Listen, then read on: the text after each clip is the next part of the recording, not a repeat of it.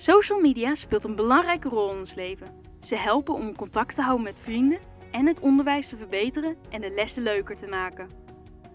Maar social media brengt ook risico's met zich mee, zoals pesten en het ongewild delen van foto's of andere gegevens. Daarom hebben we hiervoor op school een protocol opgesteld, zodat jij weet wat wel en niet mag.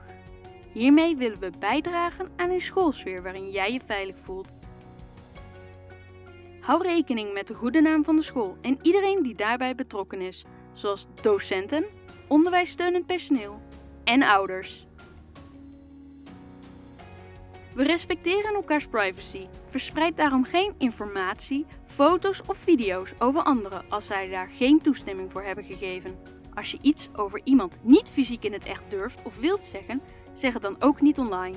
Iedereen in zijn waarde laten is het uitgangspunt. Zo is het niet toegestaan om op school verzonnen berichten te versturen of een fictieve naam te gebruiken als afzender, iemand lastig te vallen, te achtervolgen of te flamen.